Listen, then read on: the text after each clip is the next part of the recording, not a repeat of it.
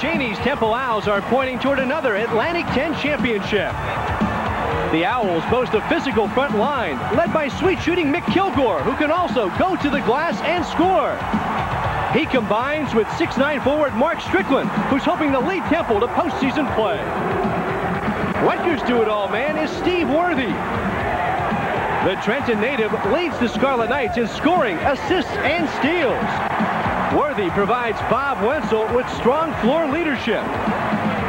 Tonight, Rutgers is hoping its quickness and athletic ability leads to a celebration in this Atlantic 10 rivalry.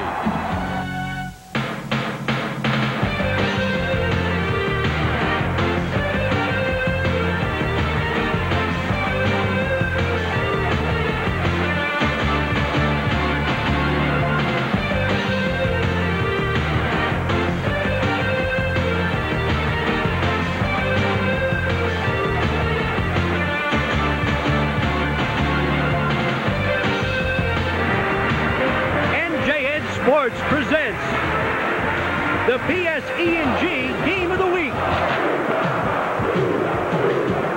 Welcome to the Lewis Brown Athletic Center on the campus of Rutgers University in Piscataway. We're live for an Atlantic 10 showdown featuring the 5-2 Temple Owls and the 7-2 Rutgers Scarlet Knights. Hi everyone, I'm Pat Scanlon. It doesn't get any better than this in the Atlantic 10. Two of the premier teams, Rutgers and Temple. In 4 of the last 5 years, both the Owls and the Scarlet Knights have won the Atlantic 10 championship and the NCAA bid that leads to postseason play. Well, my partner on the telecast knows a lot about this rivalry. He's former Rutgers All-American Roy Hinson. Roy, what is it about Temple and Rutgers whenever they get together? Well, geographically, first of all, you have two teams that are close together. Also, you have 2 perennial powers in the Atlantic 10. So with 2 combinations like that, you're going to have a very good matchup. Well, it's a game, a great rivalry, played for a lot of pride. Here's what Rutgers coach Bob Wenzel thinks about the rivalry. The last several years, Rutgers and Temple have been in postseason tournaments, NCAA and NIT. And, of course, the Atlantic 10 success that's been happening lately is in huge part to those 2 schools.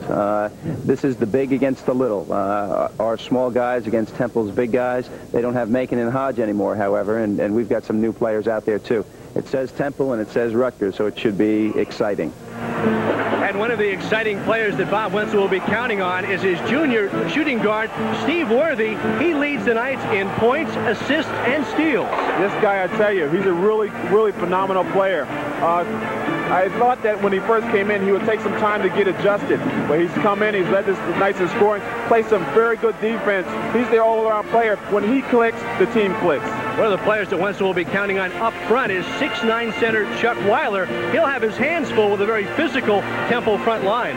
Yeah, I tell you, throughout the years, he's held his own through some of the tougher opponents against the UNLV. He's done a pretty good job against their center. He clogs up the middle, does a very good job, and he's leading the league right now in shot blocking.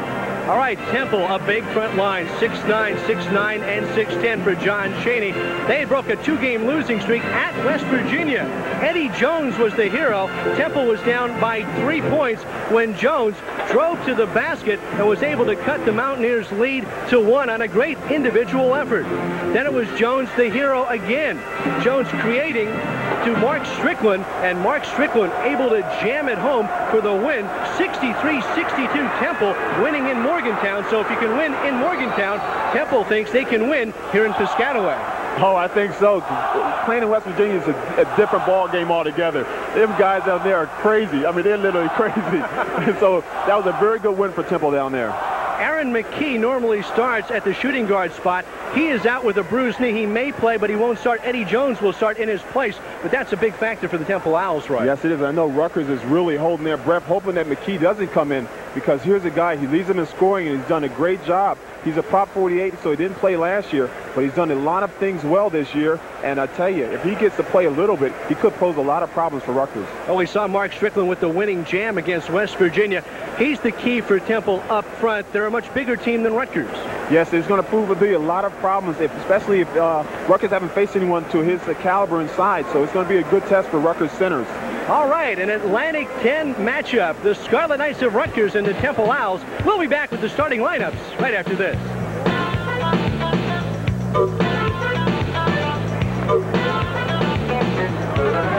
Welcome back to the Lewis Brown Athletic Center as we get ready for Rutgers and Temple. A near capacity crowd, just a couple of hundred tickets remain prior to tip-off. Right now for the starting lineups, let's go to public address announcer Jim Wilson.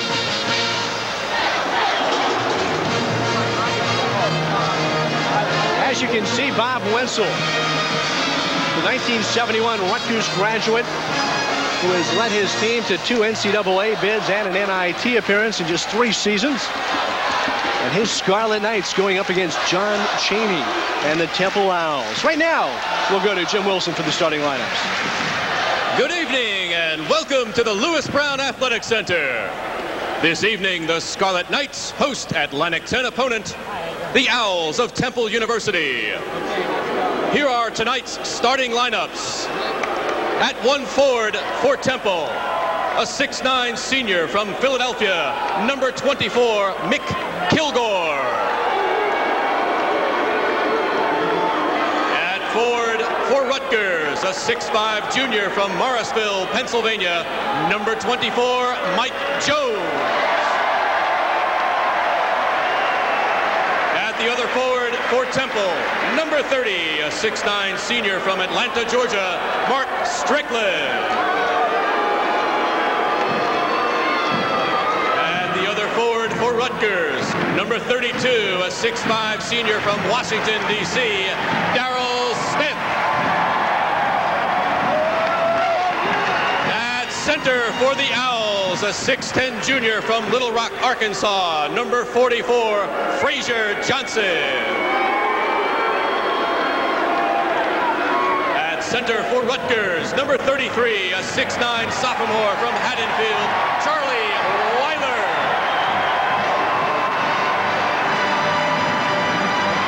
At one guard for Temple, a 6-foot junior from Camden, number 3, Vic Karstarfin. At a guard for Rutgers, number 11, a 6'1" freshman from the Bronx, Damon Santiago.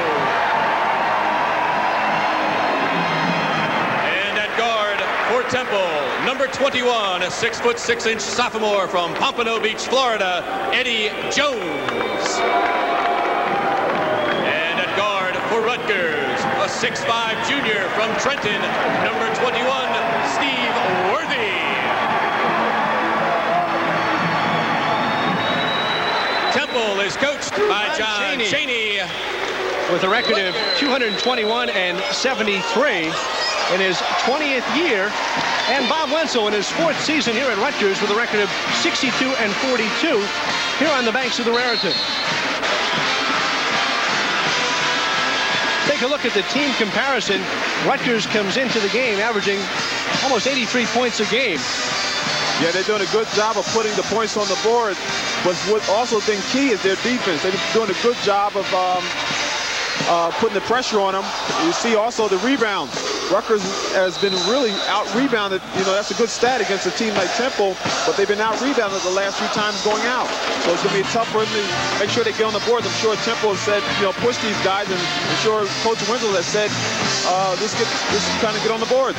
Temple is last in rebounding in the Atlantic 10, but Rutgers has been out-rebounded by Duquesne and by Delaware. Our officials tonight, Phil Bova, Gene Monge, and David Dodge. Temple leads this series 22-12. It dates back to 1919-1920, that season. So Chuck Weiler will jump it up against Mick Kilgore. And Kilgore able to control the tap. This is Vic Karstarfin, the junior from Camden, who runs the show for the Temple Owls. Eddie Jones, who gets the start. Despite a muscle spasm in his shooting arm, you can see his right arm taped. And here's Strickland. Strickland pulls up. It won't go. Eddie Jones rebound. And a foul inside. Very good play that time by Eddie Jones getting on the offensive rebounds. I'm sure Chaney has told his team to get on the offensive board because Rutgers does a poor job of boxing out. The foul goes on Darryl Smith. And that will send Jones to the line. Jones, who started the first 6 games of the season for Temple, 64% free throw shooter.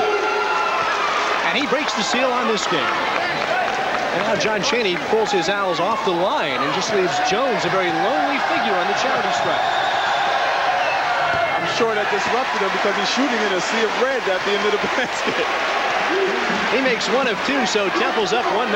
Early moments of our PSE&G Game of the Week.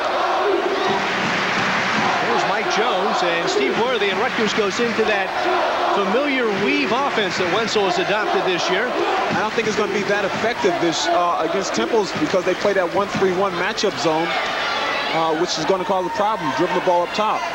Here's Damon Santiago getting the start for the injured Mark Redden. Shows good instincts in going to the hoop, and he's fouled inside. The foul going on Mark Strickland. One way to break up that defense is dribble penetration. That should have never happened. If they were playing the defense properly, they should have never been able to have someone penetrate, especially get all the way to the basket. Damon Santiago, a freshman from the Bronx, averaging 3.6 points a game. A career-high 11 points against Delaware when he got the start for Redden, who's out with an injured left ankle. Yeah, he came in and played very, very well. He really impressed me. He didn't look like a freshman the last game out.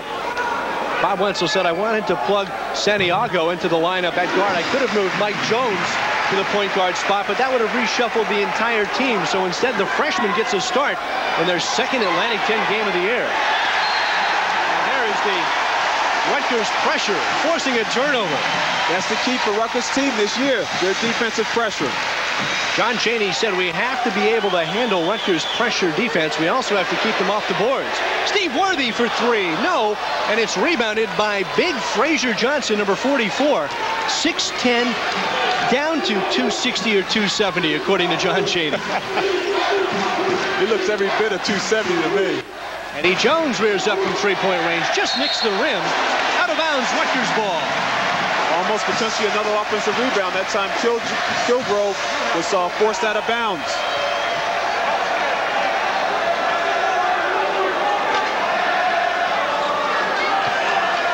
So now Santiago. That Delaware game you spoke about, Roy, his first extended playing time since the early exhibition games of the Scarlet Knights season. And he came in, as I said, he played very, very well. Darrell Smith back out top to Chuck Weiler. And here goes Mike Jones from Morrisville, Pennsylvania. That won't go for Jones. And you can be sure he wants to play well living outside of Philadelphia and playing for the Scarlet Knights of Rutgers. Oh, yeah, I'm sure in the summertime he probably plays basketball against some of these guys.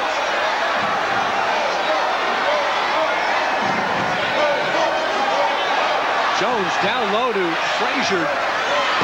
Johnson can't get it to go, and there is Darrell Smith with the rebound. You don't get him any closer than that.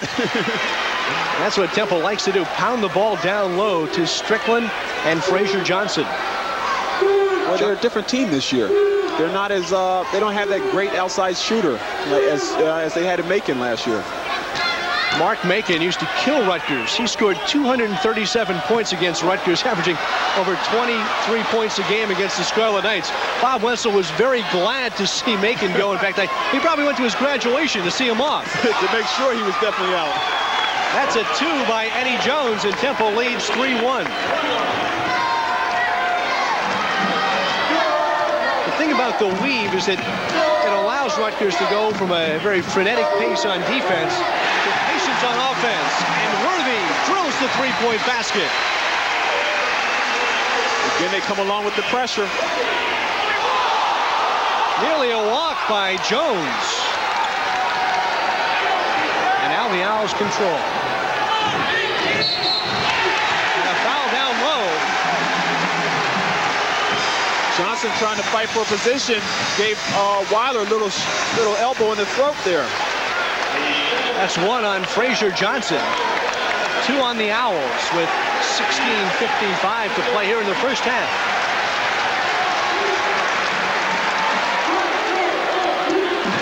Temple loves to play that matchup zone, Roy.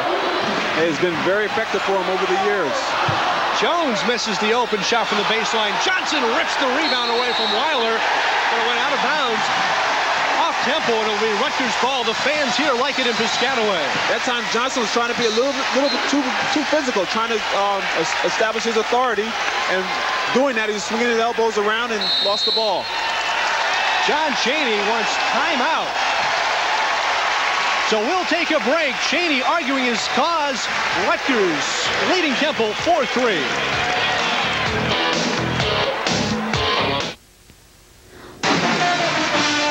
Back in Piscataway, I'm Pat Scanlon along with Roy Hinson, NJN Sports PSE&G Game of the Week. Tonight it's an Atlantic 10 matchup, Temple and Rutgers. Rutgers clinging to a 4-3 lead, but the bigger story is 2 personal fouls on Temple center Frazier Johnson. Could pose to be a problem. As we take a look at the Atlantic 10 standings, the Atlantic 10 very well before entering conference play. Rutgers at 1-0, Temple at 2-1. Some other teams leading to balance in this league now: George Washington, Rhode Island, UMass. Hey, the Atlantic 10 has taken a large lead, especially after last season. He had almost 6 teams in postseason play. Scarlet Knights to inbound. Wenzel stays with Santiago, Jones, Weiler, Worthy, and Smith. John Chaney leaves Johnson in with 2 fouls. Ball goes out of bounds off the hand of Mark Strickland. So Mike Jones will trigger for Rutgers. Darrell Smith, who was Bob Wenzel's first recruit, with the floater. Yeah, good move, but what I like about they're doing, they're trying to cause some dribble penetration against the matchup. Dribbling into the open areas of the zone. Now Temple able to break the press, 35 left in the shot clock. This man can't be left alone. Victor Kostarfin, who was 3 for 3 against West Virginia beyond the 3-point arc. Knocks one's down, and it's 6-6. That time they left him wide open. Kostarfin, who played for Clarence Turner in Camden, won 2 Group 4 titles at Camden while he was playing. The deflection by Jones, the steal by Strickland. One thing Temple feeds off of is the other opponent's turnovers. They don't turn the ball over that much. They do a very good job of handling the pressure. Johnson working inside against Chuck Weiler, and Weiler whistled for the foul. That is his first. Weiler fouled that of last game against University of Delaware. I don't know. I want to see some of the contact. Okay, we see Johnson getting big inside there. Maybe a little pushing off there. But Weiler looks like he's just riding him, just keeping his hands up on the elbows. A little bit of love tap, as we call him. You know, excuse me, one of those. That's what foul. Excuse me, foul. You who practice the philosophy, no autopsy, no foul on the low blocks here at Rutgers. Frazier Johnson hits 1 of 2, and the Owls go up 7-6. Johnson, the first junior college transfer to play at Temple for John Chaney. Weiler back outside to Worthy. He's not bashful. Darrell Smith, offensive glass. Very good. That time by Darrell Smith, getting on the weak side. The Owls handle the pressure. Look how aggressive Rutgers is in their press. Hey, that's how they're going to win games this year, as they've been doing with their defense. Now it's Strickland's turn. Over Weiler, no. Tipped by Johnson, but Mike Jones collects for Rutgers. Mike Jones, who's made the transition from forward to guard, dishing to Worthy, who lays it off glass. That's one of my keys for this game was whether or not Temple could get back on defense and stop Rutgers' fast break, keep the crowd out of the game. They're doing a poor job so far.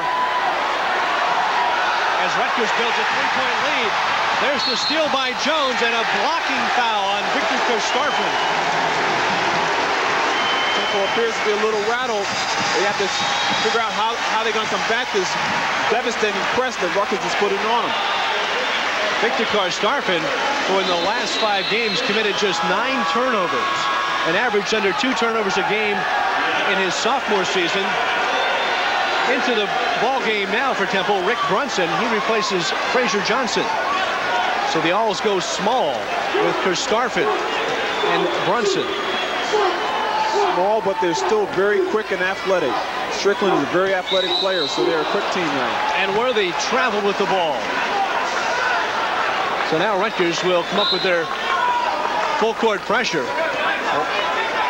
Wenzel showing a 1-2-2 press. Turnovers even so far, but turnovers are called an evil by John Chaney. He despises when his Temple team turns the ball over. Yes, and he might have an opportunity to see how much he despises them if he really gets mad. There's Jones off to Kerstarfin. His second three-point basket. And Temple ties it at 10. Rule of thumb, never let a guy hit 3 in a row. So I imagine the next one, he won't be so wide open.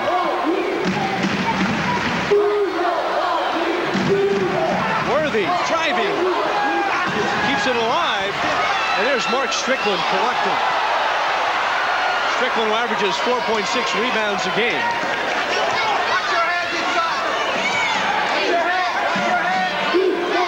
Rick Brunson, a 6'3", 180-pound freshman from Salem, Massachusetts. He'll shoot, won't go, and Jones with the rebound. He showed that he wasn't bashful. I thought that was a poor shot.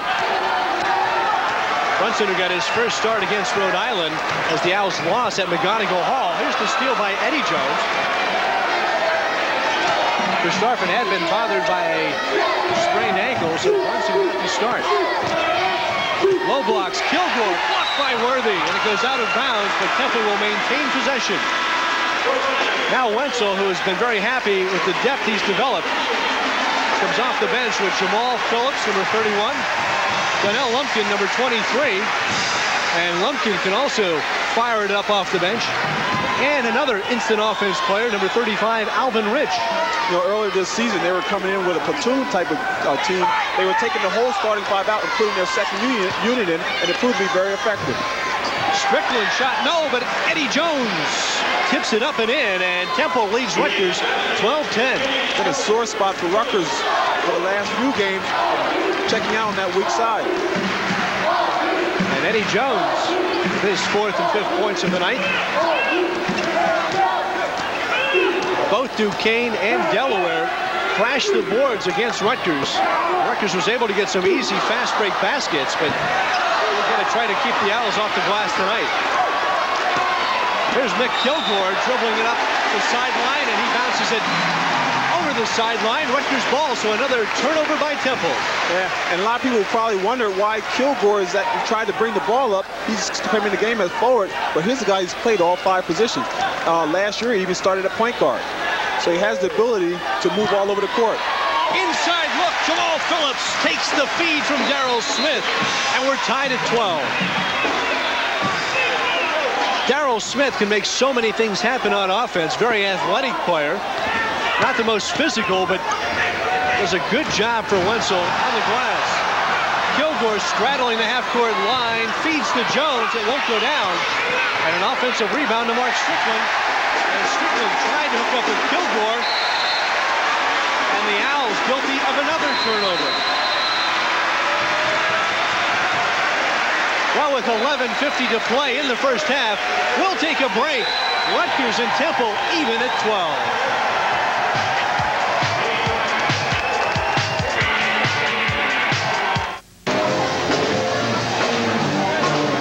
We're even at 12, and here's the basket that did it as Darrell Smith finds Jamal Phillips. Yes, Smith comes out in the wing. Jamal did a good job of positioning himself well. All he didn't even hit a bounce. One drop step and laid it in. You hate to see those big guys put it on the floor down low. Well, I mean, guards love it. Guards love it because that's easy pickings for them. Santiago, the trigger for Rutgers. It's Phillips, Rich, Lumpkin, and Smith. Here's Phillips, the freshman from New York City, and Donnell Lumpkin can't find the range, but the long rebound out to Damon Santiago. Listed at 6'1", I don't know, Roy. Alvin Rich, soft touch, no. And Jamal Phillips fighting for the ball, keeps it alive on the baseline. And Rutgers will maintain possession. Both teams have been very aggressive so far going after rebounds. Wenzel calls Phillips his warrior, and he fought for that ball. Lumpkin quickly 0 for 2, and a foul inside against Jamal Phillips, who was fighting for position underneath. Fighting, yes. But, you know, I like it because he's aggressive. As long as he stays aggressive, I can accept those aggressive fouls. The ticky-tack ones are the ones I have a problem with. Full court pressure by Rutgers. And Lumpkin bats it out of bounds. You can tell this is not your typical Temple team. You wouldn't have as many deflected balls. The Temple team of old have been very sure of their passing. Jones ahead to Rick Brunson, and Brunson is clobbered by Lumpkin. That wasn't ticky-tacky. I'm trying to figure out, was he trying to go for the ball, or thought he was playing football and going for a body block? That's 1 on Lumpkin, 4 on the Scarlet Knights.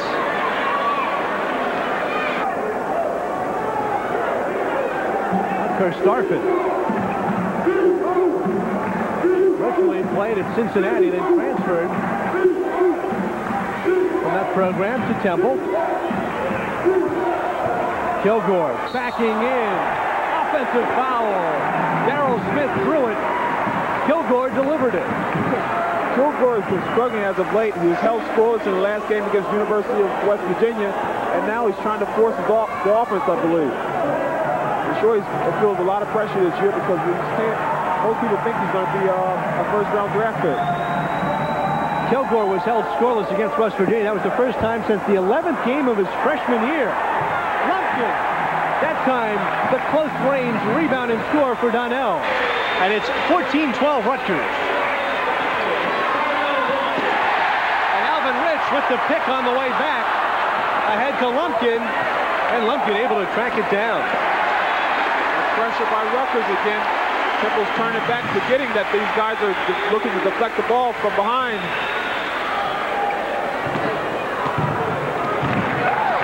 Santiago showing good poise for a freshman guard. Yes, and I believe it started last game when he received a lot of confidence by doing a great job in Redding's place. Alvin Rich, the junior college transfer from Genesee Community College of Batavia, can't get it to go down. And suddenly the scoreboard clock has gone out, and the fans here at the rack realize it. Alvin Rich with the rebound. His play continues, and the clock comes back on. Santiago to Phillips. Buzzer went off for a second, and we've got a jump ball. Well, the referees didn't see it because there's only 3 of them out there. Bob Wenzel looked over like, why does this have to happen when we're on the offensive break? Santiago, as we see, dribbling in and dishes the passes off to Phillips. One bounce and tries to take a power dribble. Kilgore is right there to just catches the all ball, ties them up, and is Rutgers ball. Possession arrow favoring Rutgers. Alvin Rich checks out. Steve Worthy into the ball game again. Worthy coming to Rutgers from Vincennes Junior College. He was a junior college All-American. Misses the rim that time, and Rick Brunson starts it back for Temple.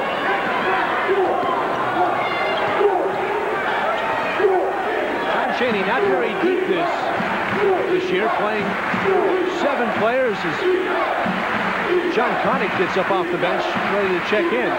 Connick is lucky to get a minute or 2 a game. But I feel that they're going to have to use many more players this year, try to groom them for next year because they have a relatively young team. Pushing foul inside. And number 22, Johnny Connick, does come in as Worthy picks up the foul, his first, the 5th of the Scarlet Knights. Chuck Weiler back in. Jamal Phillips checks out. We still have not seen Aaron McKee. And a 3-point shot, the time bounce for Mick Kilgore. We call that the shooter's touch. We don't call them time bounces. So Kilgore happy to get in the book after being shut out in West Virginia, and Temple up by 1 at 15-14. Here's the guy that can answer. Worthy driving and scoring. He's slicing motion that time at Worthy. 7 points for Steve. Again, taking advantage of dribble penetration on Temple. Long lob to Mark Strickland. Now Christopher with 30 seconds left on the 45-second clock. And a reach-in foul on Donnell Lumpkin. His second. That was a very stupid foul that time by Lumpkin. You should always slap it up instead of down. You won't get as many foul calls on you. That time he's being over-aggressive and he slapped at the ball. He got a foul call. That's the second foul, so he has to lead the game. Alvin Rich is in.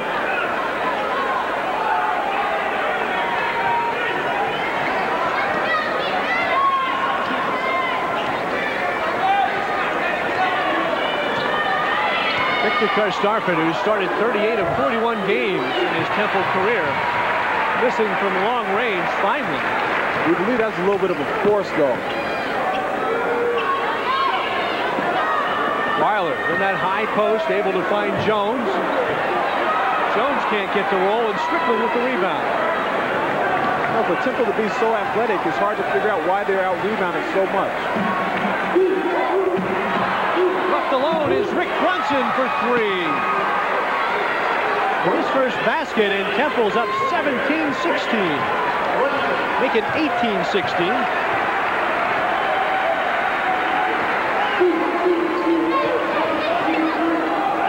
Worthy leaning in.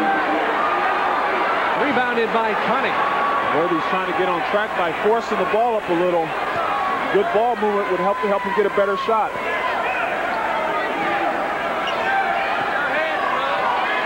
Eddie Jones, as they look down low to Strickland. Crowd wanted to walk.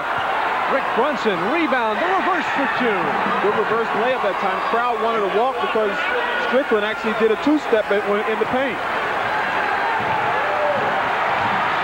And now the crowd coming to life here at the Lewis Brown Athletic Center. There's Scarlet Knights down by 4 with 7:20 left in the first half.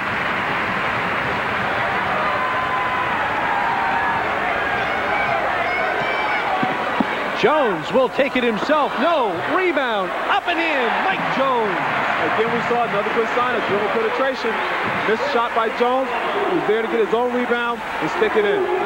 Tom Wessel said Mike Jones making the transition, going from guard last year and a defensive stopper to the forward position. He's gotten stronger. He's going to the glass and rebounding well. And we've got a foul on Mike Jones.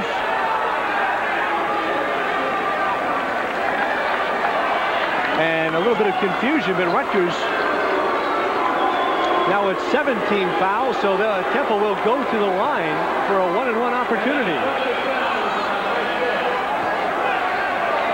Jones picking up his first. Mike Jones is known for being a little bit over-aggressive at times. That time he was caught, and he needs to develop. I mean, he is a good defensive player. More times than not, he helps you with his defensive pressure. But that time, it hurt him. Well, Eddie Jones missing. Mike Jones rebounding for Rutgers. And a technical foul called on Mike Jones, who turned to the official to complain and immediately got the tee, and it really wasn't much of a tee. Well, he turns to the official to complain, and then he's trying to cover it up by saying he was talking to Santiago. I guess they say most referees have ears like Dumbo. They hear everything. So Mike Jones will sit down, and Victor Karstafen, an 88% free throw shooter, one of the best in the Atlantic 10, has it roll around the rim and out. And look at the sea of Scarlet he's shooting into. It's tough. I mean, you have to see it because the glass backboards, you have to see it when you follow through. And I'm sure it plays on your mind. Well, he makes the second. So Temple leading 21-18. We'll take a break. Temple's ball when we come back right after this.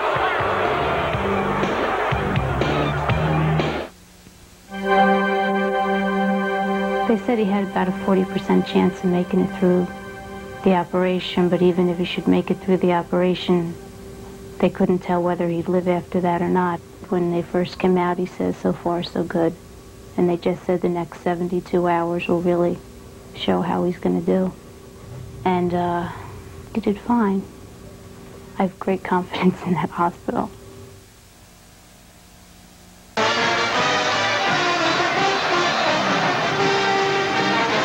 Temple up by 3 at 21-18 off the technical foul assessed to Mike Jones. So Temple will inbound the ball from our center court broadcast position here at the Rat. Eddie Jones, the hero, against West Virginia to inbound. Jones, a sophomore from Pompano Beach, Florida. Sat out last season due to Prop 48 guidelines. And he gets it in easily to Victor Piscataway.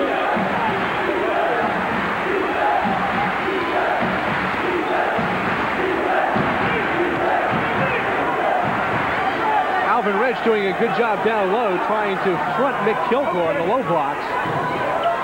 Yeah, I really never realized that Kilgore was actually that big. 6'9". There's the feed to Strickland. Weiler changed his shot, and Darrell Smith got the rebound. Rutgers running quickly. Santiago, and a blocking foul on Victor Piscataway. That's his second. Santiago again doing a good job recognizing what he has. He got a foul called.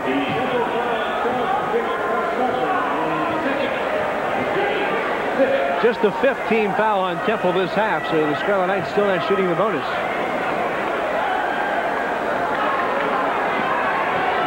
Weiler.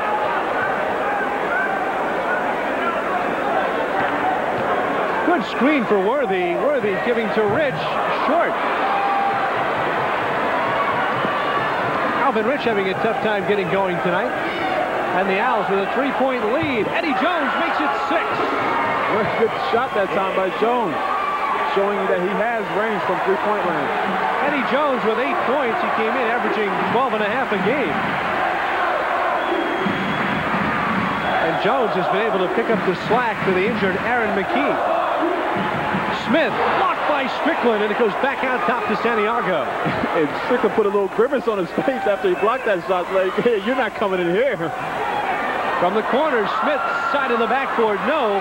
Rick Brunson on the break. And it's blocked by Smith. But Rick Brunson stays with it, or rather Victor Piscataway on the loose ball. That time Darrell ran down the court, timed the jump just perfect, and blocked it. Piscataway with 9. Temple leading by 8, 26-18, with 5 minutes left in the first half.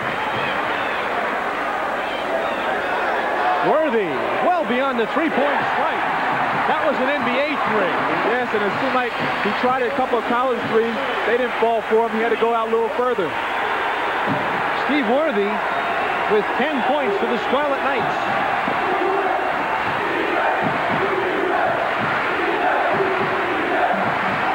Eddie Jones. Weiler tipped it, but Mark Strickland there. Temple getting a couple of opportunities at the offensive end. Jones short, and Weiler this time outletting the Darrell Smith. Smith does it himself, and he drew the foul. That time I thought he could have got offensive foul called on because he extended his left arm. Instead, it goes on Eddie Jones. That's his first. And here's Jamal Phillips. Phillips at 6'7", 215 back into the ball game. Very good, tough player. He's going to be a good player in a couple of years. Well, he's a good player now. I say if he really works hard, he's going to be a real good player next year and throughout his career. Mike Jones also back in. He replaces Alvin Rich. Darrell Smith now with 5 points. 73% free throw shooter, a senior from Washington, D.C. In fact, one of the 2 seniors on the team.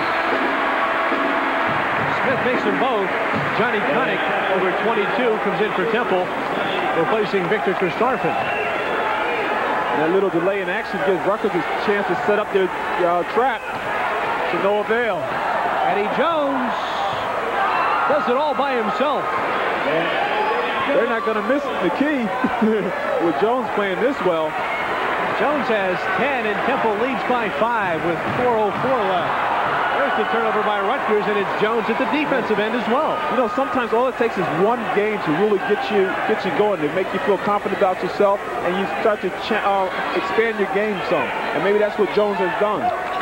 Kilgore going on Smith. Won't go. Mick with the rebound, stripped by Darryl Smith, and Santiago with Worthy on the break. Gives it up. Great fast break that time. Santiago did a good job of seeing the open man. Kilgore goes on Phillips, and he's fouled. I think Kilgore was trying to draw the foul and also put it up and try to get a three-point play. Most important thing is to get to 2. If he's going to foul, he's going to foul, but try for the 2. Temple has been able to use the long pass against this 2-2-1 Rutgers press. Now Rutgers is going to have to readjust. She dropped that first line of a defense, drop it back a little bit, cut off that second pass, and then they could cut off that long pass. Because you can't bring up the back guy, because then you leave the basket exposed, and you don't want to do that. Weiler in, Phillips out, as Mick Kilgore, the senior out of West Philadelphia High School.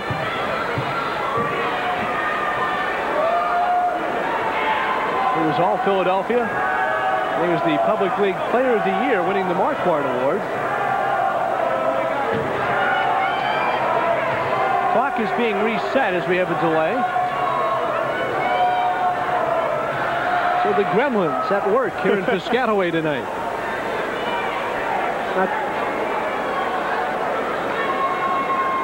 Well, we have a second. Let's take a look at that fast break that Steve Worthy finished off in style as Smith with the strip. And Santiago does a great job of pushing the ball up, seeing Worthy phase away, and Worthy does the dunk like he's done in many games, getting up there. I'm surprised at his leaping ability. He doesn't seem like the type of, he doesn't have the physique that you would think a leaper should have, or most people have, being, you know, most people are relatively slender. He has pretty good size, and he's shown he can get up. Worthy at 6'5", 210 pounds. Now Kilgore, who must be ice cold standing at the line all this time.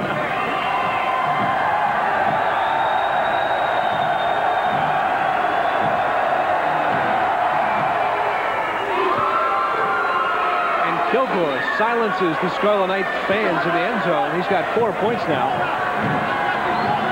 You hit your first one, you quiet them down, and you notice they won't get as loud as they can if you would have missed the first one.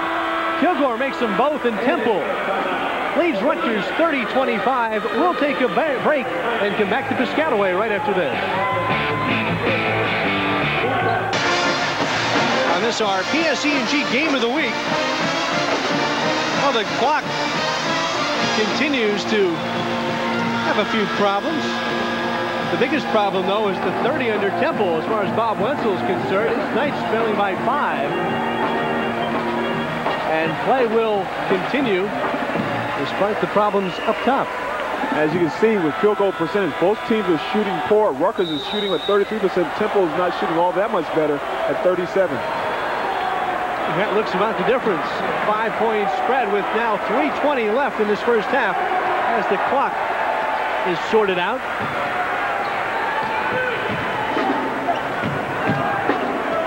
Mike Jones. Santiago in the backcourt. And then it's Worthy, Weiler. Strickland may have got a piece of Worthy's shot there.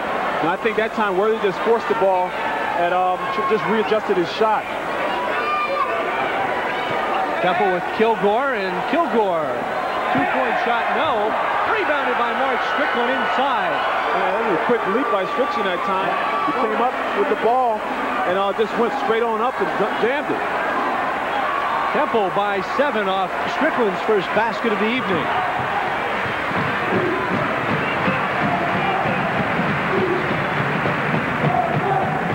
Santiago for 3. Good shot. I was wondering where he was going to start taking that shot. They were leaving it wide open out there at the top of the key.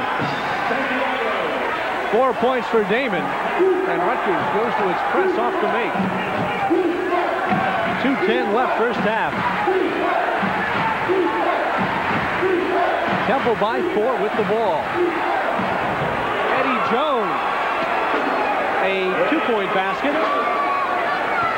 He's got a dozen. That's his average. Right at his average, and he's playing a great job. You know, he's doing a good job in placing the king. This guy might find himself in the starting spot if he continues to play well.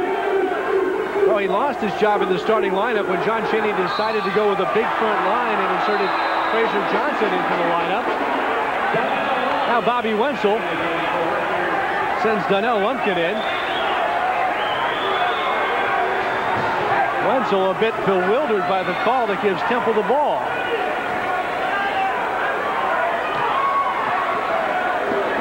Jones right side to Strickland, and Darrell Smith quickly out to cover him.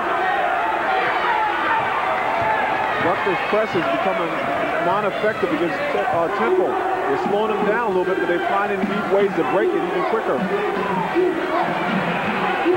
Rick Brunson slices to the basket, and he's fouled by Donnell Lumpkin.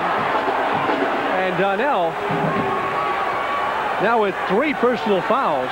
You know, one thing as a player, you never think you foul anyone. Even when you do foul them and you know you foul them, you can't let the refs know that you fouled them. So you always got to get upset. The 9th team foul on the Scarlet Knights. One more, and Temple will get an automatic 2-shot penalty as Rick Brunson now with 6 points. Brunson, a freshman from Salem, Massachusetts, high school All-American from the McDonald's All-American team. And now it's Temple by 7 with just over a minute to play in the first half.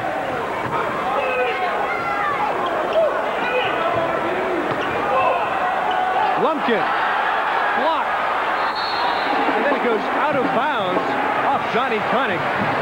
But Connick got all ball on Donnell Lumpkin. Lumpkin needs to develop a mid-range shot, or he needs to learn how to put the ball on the floor, dribble once or twice, left or right, doesn't matter, and pull up. He's pretty much a standstill shooter, something he did when he was in high school. Santiago rears up, in and out from 3-point range. And Jones has been everywhere for John Chaney tonight. Grabs the rebound.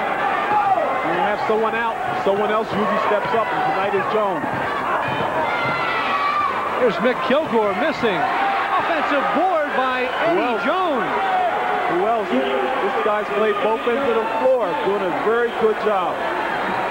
14 points for Eddie Jones. Now just 23 seconds left in the game as Temple up to their biggest lead of the half. Darrell Smith cuts it by 2. And the Knights trail by 7. Brunson almost losing, gets it off to Jones. Very close to a 10-second violation as time runs down. Johnny Connick knocks it down in the lane. And so the Temple Owls leave the court, leading the Rutgers Scarlet Knights here in Piscataway at the half, 39-30. Well, we'll be back with our halftime festivities and, of course, New Jersey Network News coming up after half. We're at halftime here at the Lewis Brown Athletic Center on the campus of Rutgers University. Live coverage on our PSE&G Game of the Week, and the Temple Owls leading the Scarlet Knights by a 39-30 score. And joining us at halftime is Jack Murphy of PSE&G. And Jack, welcome back to NJN's PSE&G Game of the Week. The Rutgers Scarlet Knights trailing the Temple Owls in this Atlantic 10 contest by 9 points at the half. I'm Pat Scanlon along with Roy Hinson. Roy, are the Scarlet Knights a catch-up team?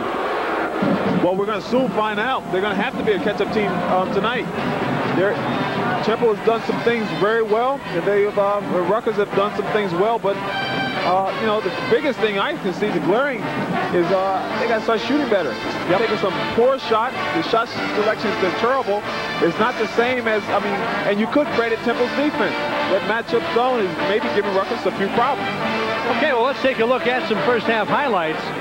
Darrell Smith came up with one of them, a defensive strip, and then Santiago to Steve Worthy on the break.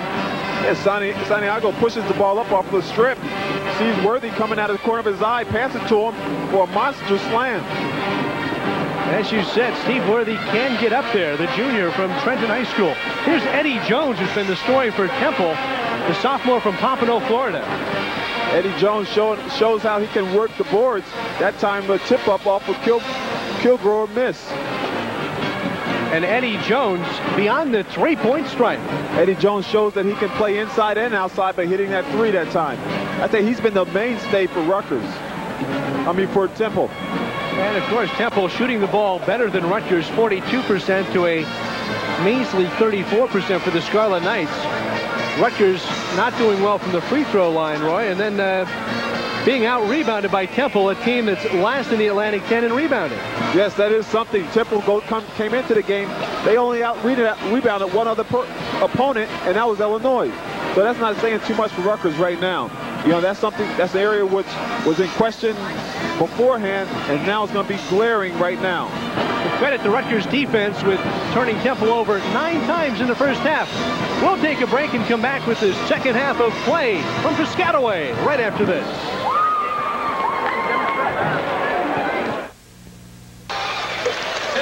And we invite you to join us 2 weeks from tonight as our NJN camera crew will be back here at the Lewis Brown Athletic Center as the Scarlet Knights entertain John Griffin and the St. Joseph's Hawks in another Atlantic 10 matchup. St. Joe's one of the good young teams in the Atlantic 10. They lost Rap Curry to a knee injury, but the Hawks trying to get it going on Hawk Hill. Leading scorers, Eddie Jones for the Temple Owls, Christopher with 9 and Brunson with 6. And for the Rutgers Scarlet Knights, Steve Worthy has been showing the way.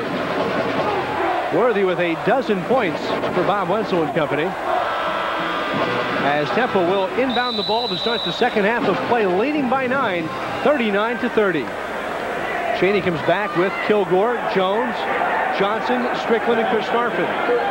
Wenzel counters with Worthy, Weiler, Jones. Here's Johnson over Weiler. With Santiago running the show. And Temple goes right with what they started the game with, pushing the ball inside, right to Johnson. Santiago had the hot hand in the first half. Begins it with a miss, and the Knights down by 11. Cheney thought that his team had to do a good job on the boards. He wanted it to be a one-and-done situation for the Rutgers offense. Frazier Johnson missing, and Santiago pushes it. Kind of indecisive, Roy. Didn't use glass. Didn't know whether to go right at the rim. Well, that time I believe he thought he was going to get someone go after the ball and maybe block it. Rutgers taps the ball out, but it's Kilgore controlling. And Temple resets. Eddie Jones for 3. Now Rutgers has to get into the offense and find the range. Right now they're playing real flat. They're not aggressive. The crowd is doing their part by trying to get them motivated, but they're just playing real flat. Jones driving is fouled by, I believe, Mark Strickland. Yes, it is Strickland. That's his first. Jamal Phillips comes in for Chuck Weiler.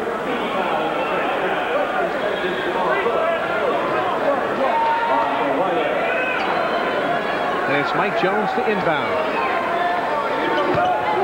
Worthy to Santiago. Santiago's stripped by Christopher, and it goes out of bounds off Temple. Rutgers seem a little disoriented there. You think they would be running a play, and just kind of freelanced it. Phillips over Johnson. Goaltending. Count it. I don't know. I hate to play referee, but I thought that ball was that was a good block. Here comes the fans, and here comes the full court pressure as Christopher is trapped by Worthy and Smith.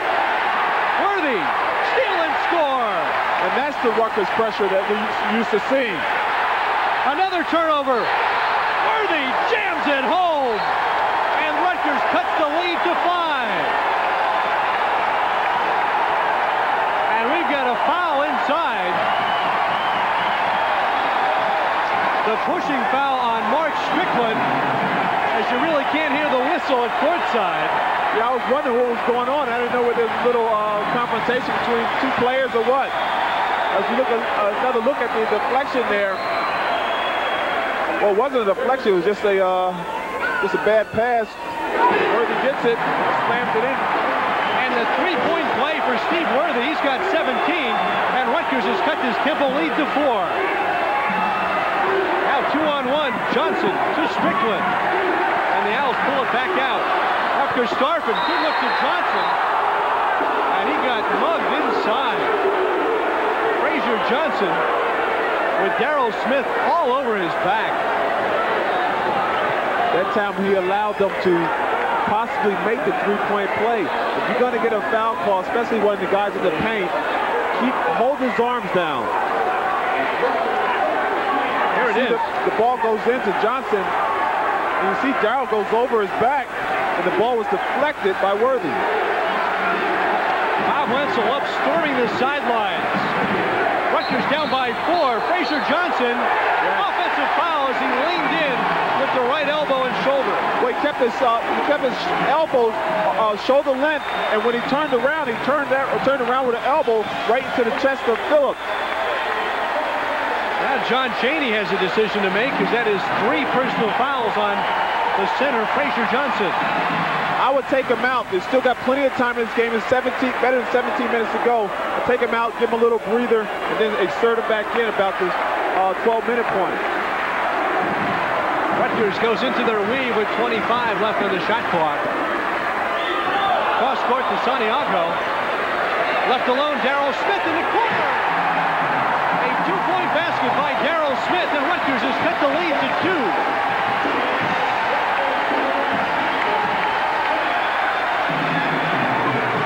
Then with the pressure. Now Wenzel directing his offense. Or his defense, rather. Kilgore. Well, he struggled in the West Virginia game, but he has 7 here against the Scarlet Knights. And Temple goes back up by 4. He's doing a good job of getting this into the middle. That's his shot right there. He likes to take right side from right to left, get to the paint, and go up with a 2-point.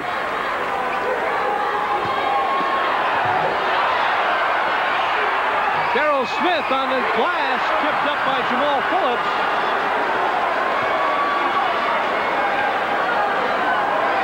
So Rutgers on a 9-2 run.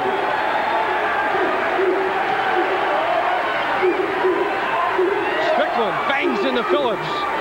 Soft shot, no. Johnson fights for the rebound, lays it up, no. And Strickland pounds it home with emphasis. The weak side boards again. Rutgers sore spot. They're going to have to get somebody on there to designate someone to block out on the weak side, because Temple's been killing on that weak side all night. Santiago works it in the paint to Phillips. Over Johnson. Smart play by Rutgers to work it inside against Johnson, who's in foul trouble. Yes, because then he has to play very tentative in there, or he's going to pick up his 4th foul. Kilgore to Strickland. And a pushing foul. Jamal Phillips says yes. Yes, it's me. When Strickland caught the ball, Jamal had his hands in his back. And so when the ball came into him, he went up, and the refs figured that he pushed him off a little bit. 3 fouls on Jamal Phillips as Alvin Rich comes into the ball game. Timeout, Joe. And we'll take a timeout with 15:46 left to play in the second half. Temple leading by 4. John Chaney of Temple in some very fast company amongst the winningest active Division I coaches, along with the Tark, Dean Smith, Jimmy Boeheim of Syracuse, and John Thompson of Georgetown. That's pretty good company right there. He's been a good coach all along, but he's really coming to his own being at Temple. Won a national championship at Bethune, or rather Cheney State. Coached there for 10 years, then came to Temple. Has only missed postseason play at Temple once in 9 seasons, that in his first year. I guess he coaches this. I don't know. I think this is more instinct than anything else. It's tough to coach something like that. Strickland showing there. He did a good job of being aggressive, going to the basket, anticipating well a missed shot. Mark Strickland with the jam. And now Temple to inbound, leading by 4. Johnson, he's a bull inside, misses. Loose ball. Taken away by Darrell Smith. Tipped from behind by Jones, and back come the Owls. Here's Starfin. And he traveled. One pass too many, Roy. Yeah, one pass, but what it is, he wanted to pull up, but then he saw someone open, so he threw the ball, but his feet didn't stop. Now the Scarlet Knights down by 4 as they go into the weave. Alvin Rich, Mike Jones, Santiago, Phillips, and Smith for Rutgers. Jones floating on the baseline, tipped up and in. It was either Phillips or Rich. That time they should have gave it to Phillips. Here's the Rutgers pressure from the end zone.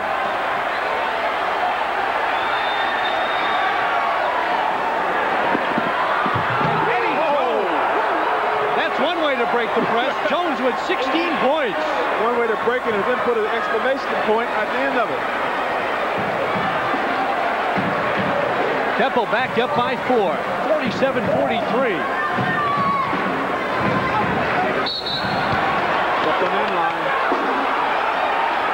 Darrell Smith trying to go baseline. It was shut off. Now Chuck Weiler comes in for Jamal Phillips. Steve Worthy also back in the game, replacing Mike Jones. And here comes the Rutgers full court pressure.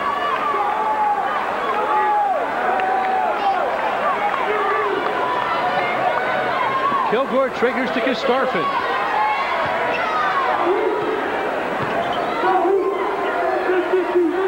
Now the long pass over to Strickland. Just beating a 10-second call. Double fall down low on Strickland and Weiler. Both guys being very aggressive that time, probably a little bit too aggressive. So we got a double foul call. Possession arrow points to Temple. Oh, to Rutgers. Toward Rutgers.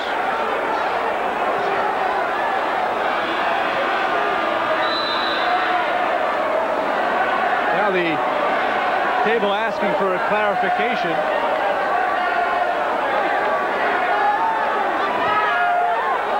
Alvin Rich into the game for the Scarlet Knights, who came into the ball game averaging 11.2 a game. Here's a look at the double foul, Roy. Yeah, both guys getting a little physical. See Strickland pushing off there. Weiler's right there. And a turnover. Eddie Jones with the steal and the jam. Guys played a great game today. 18 points. Really, and the thing about it, if McKee was here, how much better would they be? Rich to Weiler. And Worthy.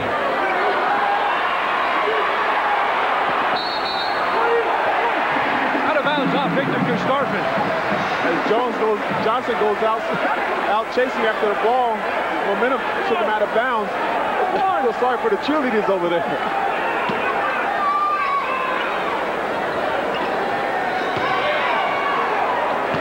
Weiler with a bullet pass to Smith. This time it goes out of bounds as Darrell loses the handle, driving to the basket. Yeah, he lost the handle, but that was a good drive on his part. If he wouldn't have left the handle, he had a wide open lane for a layup. Temple by 6 with Kistarfin handling the ball against the pressure. Johnson off to Eddie Jones. Kistarfin from the foul line. And it's rebounded by Weiler. Santiago on the break, off glass, no. And Kistarfin, at all of 6 feet tall, there to grab the rebound. Kilgore, a 3, short. And Johnson didn't have to leave his feet for the rebound. And the traveling ball, Rutgers ball. Play a little sloppy right now on both sides.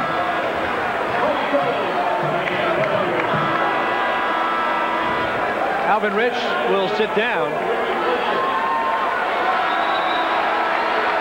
Mike Jones back in, as is Donnell Lumpkin. Lumpkin replaces Smith. And they could use Lumpkin's outside shooting if he can find the range in the second half. And that's the big key, if he can find a range. Sometimes Lumpkin goes back to his high school days of his shooting mentality, and he doesn't always shoot a smart shot. He's a 36% shooter from beyond the three-point stripe.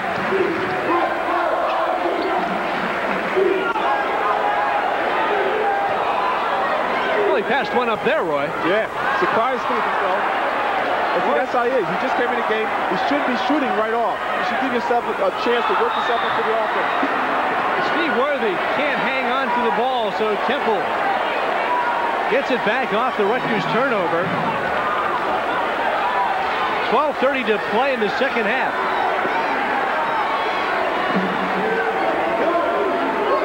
Rick Brunson.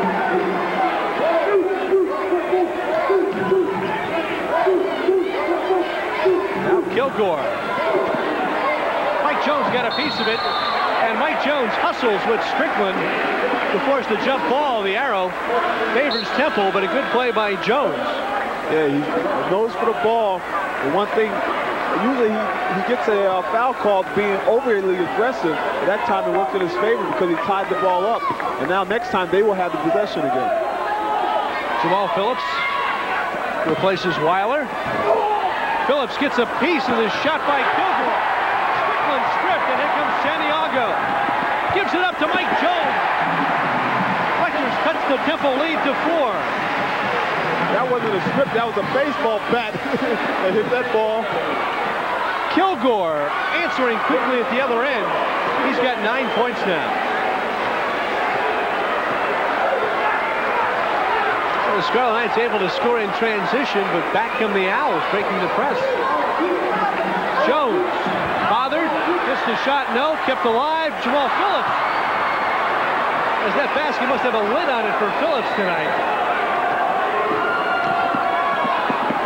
Good look inside, and Mark Strickland makes it pay off for the Owls. And with that, Rutgers calls timeout. 11:18 to play. The Owls leading 53-45.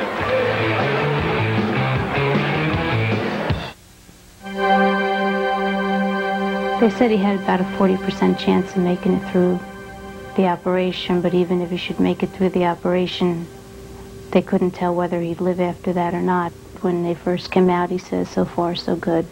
And they just said the next 72 hours will really show how he's going to do. And he did fine. I have great confidence in that hospital.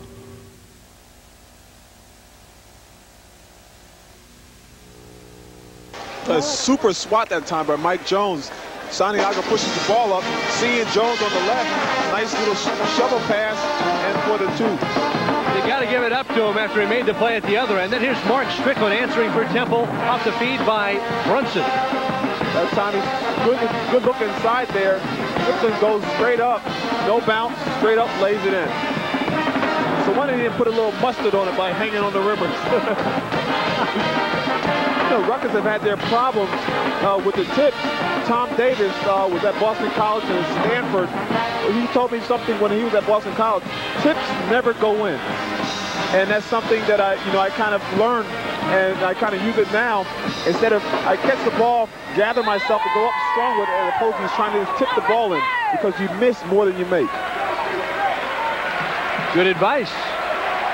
The former Rutgers standout who still holds the block shot record here at the Piscataway. Ooh, Rutgers 37% from the field, Temple 41%. It has been ugly at times. And it's Temple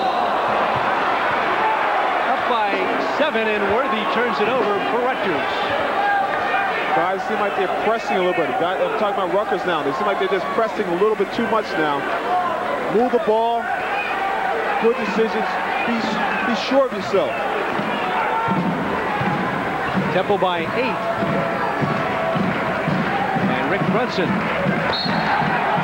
Worthy tipped it. Wenzel argued that Eddie Jones touched it before it went out of bounds. Bobby Wenzel was quite a standout player. In fact, MVP of the Scarlet Knights in 69-70 and 70-71. One of those hard-nosed players. And he's trying to teach us, he teaches the kids the same way. Just being hard-nosed, just play aggressive each and every night. There's Kilgore showing his abilities to go to the hole. Something like that, he had to make a shot. He faked like at least 10 times. Mick Kilgore now has 11 as Temple leads by 10. Mike Jones can't find the handle. Rick Brunson fouled by Steve Worthy. This is just a bad game right here for Rutgers. It's just not in sync. They show some flashes, but they just overall they just haven't been really into the game.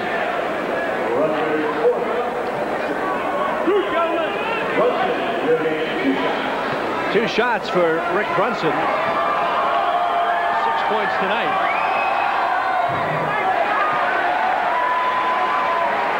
He needs to bend his knees more. When you hit the front of the rim, that means you're not bending your knees.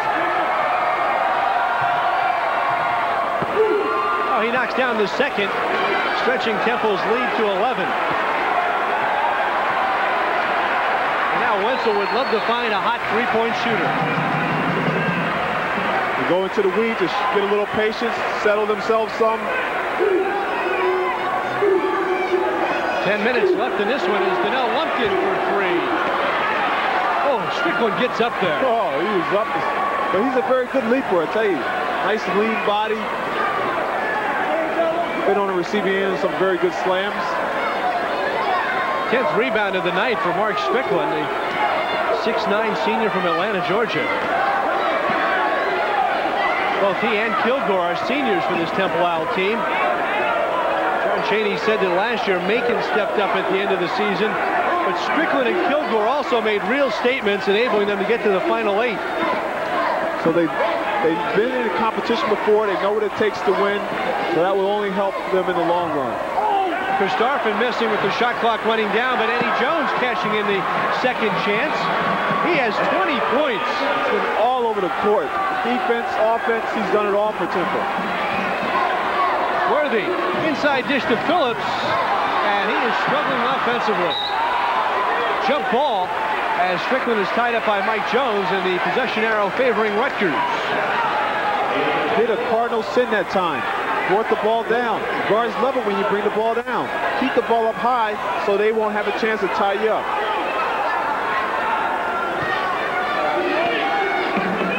Well, Eddie Jones has tied his career high. He had 20 against Illinois earlier for the Owls this season. As Smith misses in the lane, Rick Brunson getting out on the break, dishing back to Kilgore, right at strip, but regains and scores. And Rutgers will call another timeout as Temple extends its lead to 15 points. Bob Wenzel looking for answers here tonight, and we'll take a break and come back after this. If you look at the Scarlet Knight himself. Maybe he can knock down a three. Wenzel calling time with 8:40 to play, down by 15 to Temple. And there's one of the reasons why. That's a big reason. Temple, I'm sure most of them are offensive boards because they lived on offensive glass.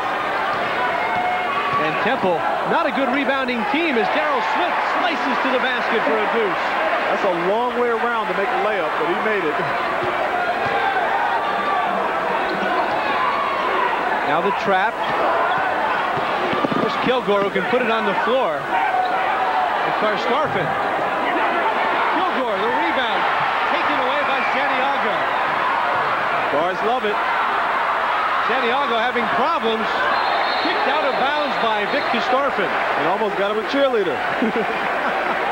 It's dangerous on that end line. John Chaney pleading with his players to take care of the ball. Now Rutgers down by 13.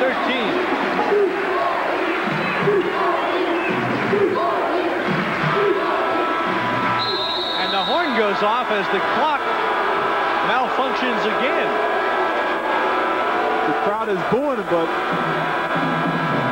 And And that is the toughest job in the house right now, with 9,000 fans on hand. Everyone's looking at the scorer's table. And the only thing is, the scorer can't turn away. He has to look. He's about to climb under the table over there. Now time restored, 7:49 left. Rutgers has to make a serious run right now. You know, time is kind of dwindling away. You know, no one's hitting well from three-point. You got to make it up by having stops down on defensive end and make sure every time down the floor you make a good shot. And also everyone crafts the rebound. Temple certainly has crashed the offensive boards. Steve Worthy looks down low to Jamal Phillips, strong off the board. And Rick Brunson. Temple only allowing one shot for Rutgers. Throw with Nick Kilgore, who gets it stripped by Mike Jones. Jones has to kick it back out. Phillips won't go. Gets the rebound and is fouled by Victor Starfin.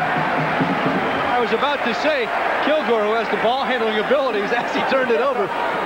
Any NBA potential do you feel for Mick Kilgore? Well, they say he has some potential. You know, he's a big, well, he's 6'9", handles the ball like a guard. Probably play, if he got into the league, probably would have to play small forward. But definitely has to improve his shot because he hasn't been shooting well. But I see some potential there, definitely. Rutgers to inbound. And Worthy gets a blocking foul on Victor Starfin. Starfin grimacing. No doubt both in, maybe a little bit in pain, mostly in frustration, because that is 4 on Starfin. Yeah, but I'm sure he thought that he had a good block, a charge against Worthy that time. Frazier Johnson up off the bench, and he'll replace Victor.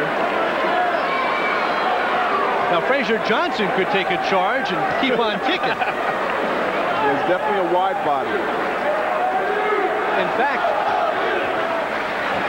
he hit Eddie Jones in practice and gave Jones a muscle spasm in his shooting arm. There's some concern about Jones's touch until he started playing tonight and knocked home 20. There is no concern about that because he's been just throwing it up. Well, Rutgers unable to get it done at the offensive end, still down by 13 with 6:43 left. Rick Brunson had an inside lane.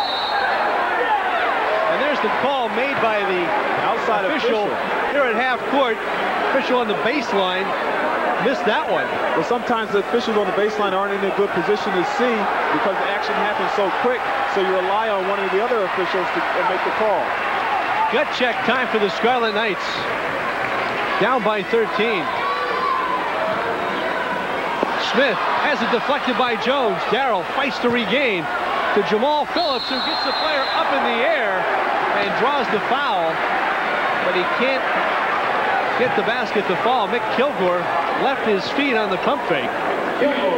Well, he left his feet, and a couple other guys left their feet because they weren't going to let him have an easy basket at all.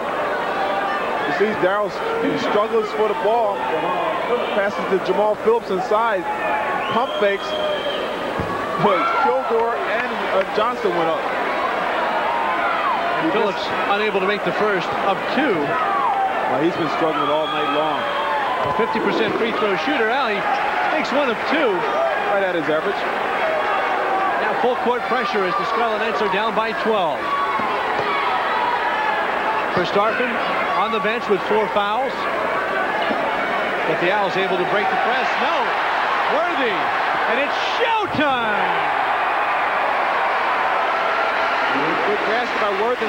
Hopefully something like that is enough that will turn this game around, get the Rutgers motivated. 19 for Worthy. Rutgers within 10, but Strickland with an easy finger roll to the hoop. Comes right back. Heartbreaker every time. You think you have some momentum there, and all of a sudden they make a basket and cuts it right in, kind of nip it in the bud. It's a 12-point lead again for Temple.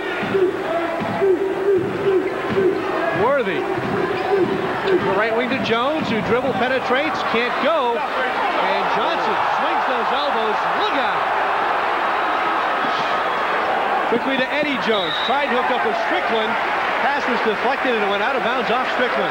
And the referee should have actually called a foul on that, even though he didn't make any contact down there, because if one of those elbows hits a player and be their eye level, it could possibly do serious damage.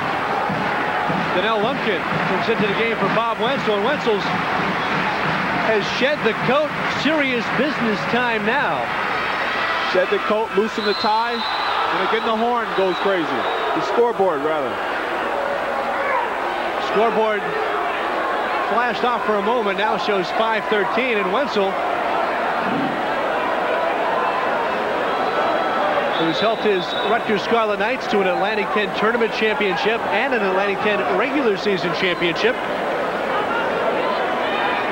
takes advantage of the clock malfunction to huddle the Scarlet Knights. Both coaches wisely took advantage of that brief time to kind of reinforce some things that both teams need to do. Rutgers, first of all, needs to get in there, get good shots. Temple needs to limit them to one shot and get down the other end. Take a little time off and also get a good shot. Lumpkin looking for Worthy. Worthy got mugged by Strickland inside. No call. Then back out top. It's Eddie Jones picking up the foul as he grabbed Damon Santiago. You get a mugging inside, then you get a ticky-tack foul, and that's the one they call outside. That's 2 on Jones.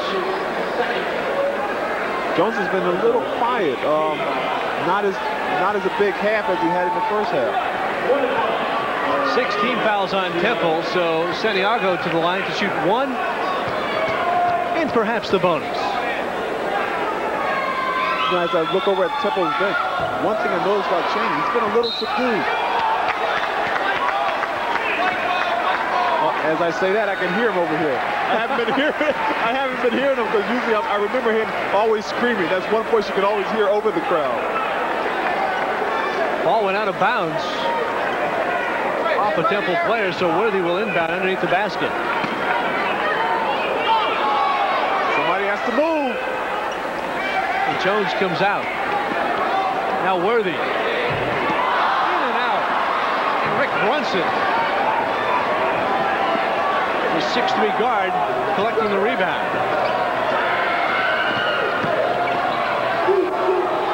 Brunson. Did he call glass? 9 points for Rick Brunson. That's 5 over his season average. That time he over-penetrate. There was no one to throw the ball to. Pump fake got Darryl Smith, Mike Jones up and threw it off the glass. Lumpkin. The 3-point basket cuts Temple's lead to 11.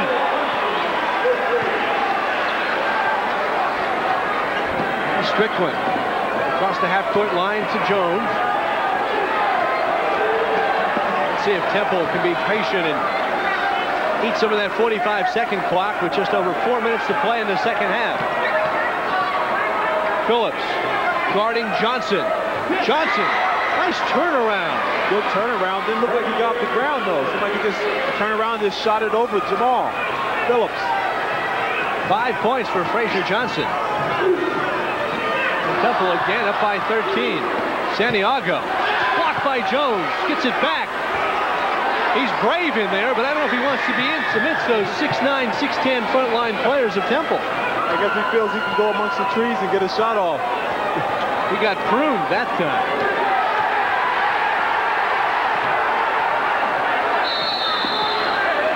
A reach-in foul on Mike Jones. The crowd was up in arms because that time I thought they didn't make it over, and I think the crowd agreed with me. If they did, they just barely made it over. That is 2 on Mike Jones. So we will take a timeout with the Temple Owls leading the Scarlet Knights 66-53. 3:23 left in this one.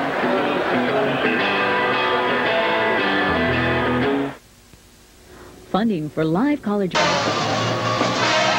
John Cheney wanted to go big. He inserted Frazier Johnson into the starting lineup 2 games ago, and here's why. Yeah, guess it's fortunate for Rutgers is this guy was in foul trouble most of the game. But here he is. He takes a nice turnaround jump shot. And if it wasn't for him being in foul trouble, as I said earlier, he would definitely have more points and definitely cause more problems for Rutgers. Fraser Johnson with 5 points. A junior from Little Rock, Arkansas, who came to the Temple program from Garden City Community College in Kansas. Been bothered in December by a sprain above the right ankle. He was playing weight at that time, up around 290, but John Chaney said that he's really made a commitment to losing the weight. He's down around 260, running the floor well, and certainly gives them a good presence on the low blocks. Definitely a big wide presence, clog up that middle.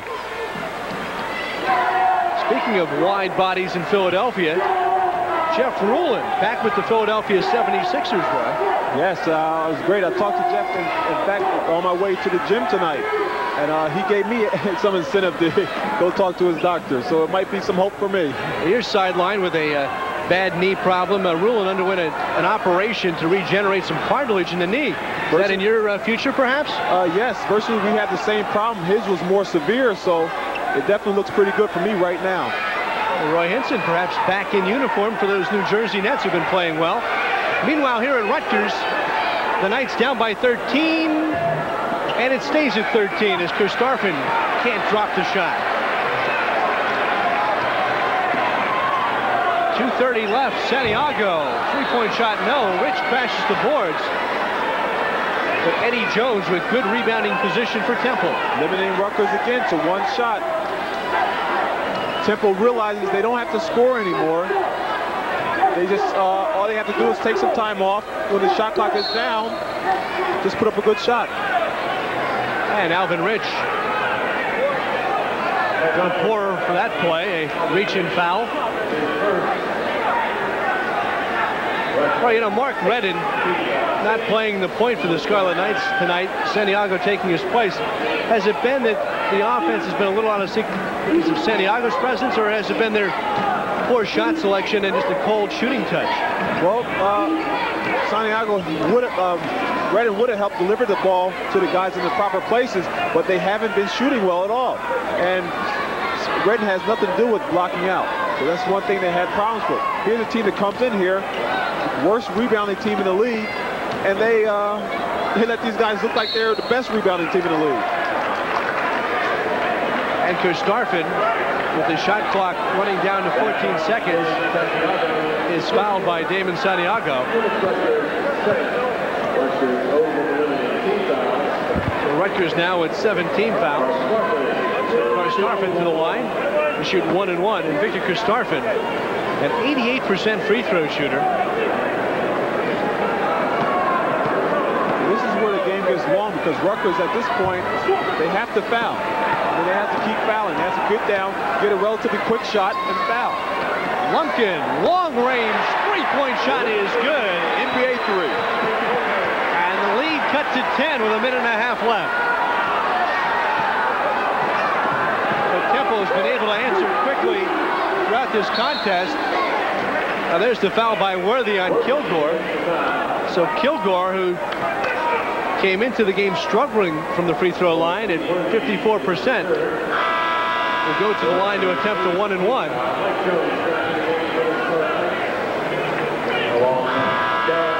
And Jones in as Worthy sits down. Jones, a defensive player for the Scarlet Knights. Don't forget, we'll be looking for you 2 weeks from tonight, as the St. Joe Hawks come to town in another Atlantic 10 contest. Kilgore may have been struggling, but he makes it. That's his 14th point of the night. Bob Wenzel running out of answers. As they hit those free throws, it's just like putting another nail in the coffin for Rutgers. Again, it is a 12-point lead for Temple.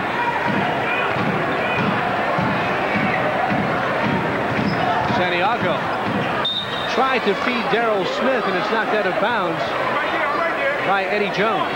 We are down 12 points with a minute and 10 seconds to go. It's none of this, no time for shake and bake. It's time to shoot some threes and hopefully try to win this game.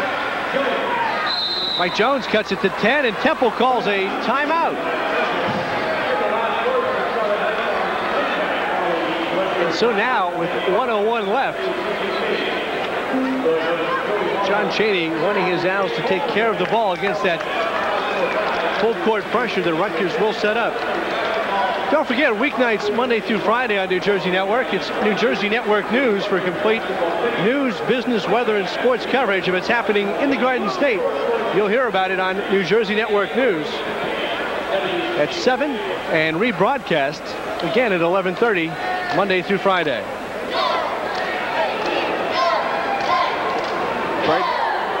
Right now, well, Roy, what do you think? Rutgers down by 10 at this point has given up so many easy transition buckets. When they're able to cut the lead, it seems Temple able to break that pressure and get the quick deuce. That's one thing. Rutgers' pressure has been their mainstay in this early season. Tonight they're just not aggressive in it. I mean, they have a couple of flurries where they're, pretty aggressive, but for the most part, they kind of they've been lackadaisical. So, maybe that's the way they. I don't know. Maybe it's one of those days. Of course, Temple does have the ability to take a team out of its offense. Yeah, and that's a tribute to the coaching. John Chaney, as we alluded to earlier, is a very good coach, and he teaches these guys discipline and also kind of stay focused. Don't get too carried away. These guys are not jumping all over the place. They're not celebrating like crazy. They're business as usual. They're going about their jobs, and that's the way he coaches. Alvin Rich picks up a quick foul, just 2 ticks off the clock. That sends the freshman Rick Brunson to the line. He's a 77 free throw shooter, 77% free throw shooter. And he makes the first. Rutgers now with 9 team fouls.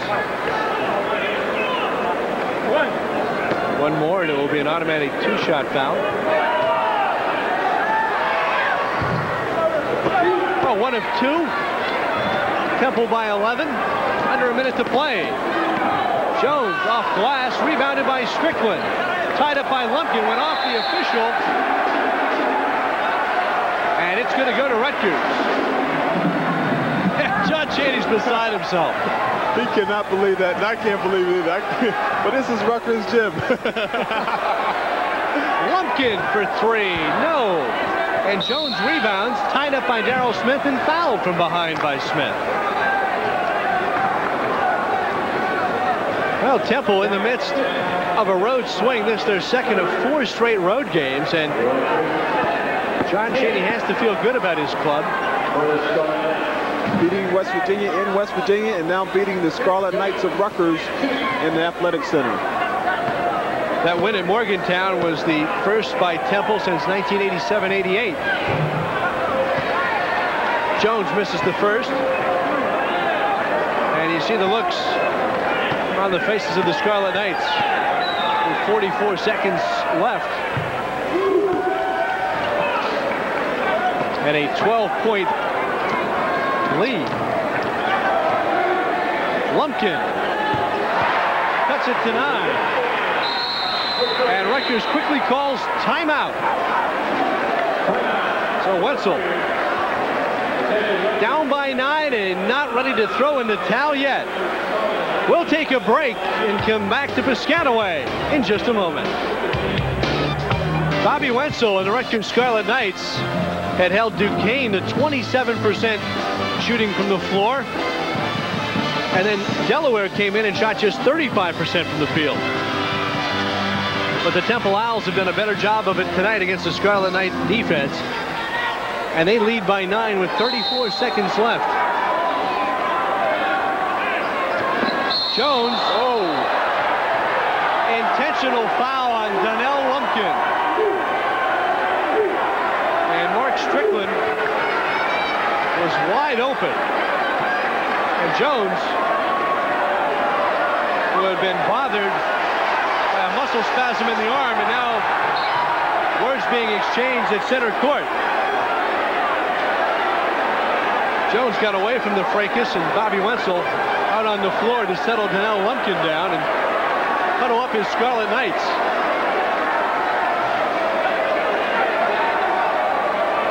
Steve Worthy will come back in. And really really no need for that.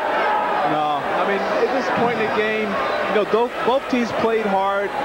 Yeah, you don't need that. I mean, that just kind of cheapens the, you know, it makes it seem like you're not a team player. You're not a good sport about it.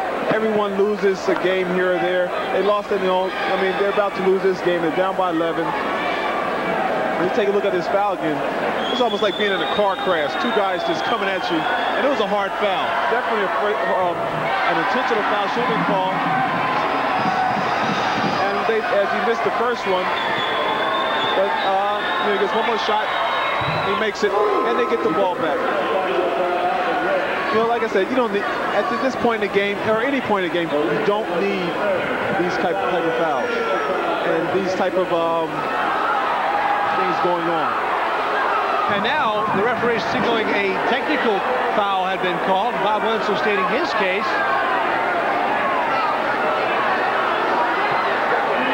And Victor Kostarfin to the line to shoot the technicals. The former Camden High standout will ice this one. Kostarfin now in double figures with 10. Coming from that great program down in Camden, where they had many championships and been tough through the years. Kostarfin cashes in both free throws to stretch Temple's lead to 73-61. Now John Chaney's Owls will inbound the ball from center court.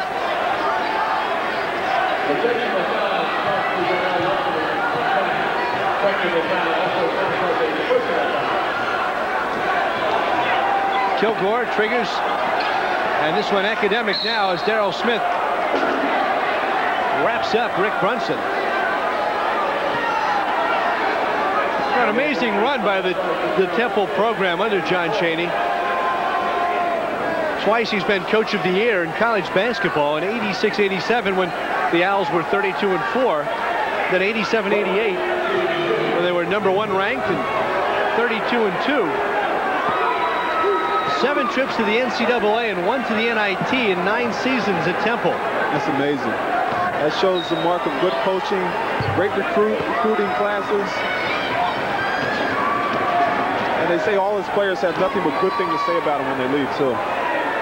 Down by 14, Santiago tries, Kostarfin rebounds. And time running out on the Scarlet Knights.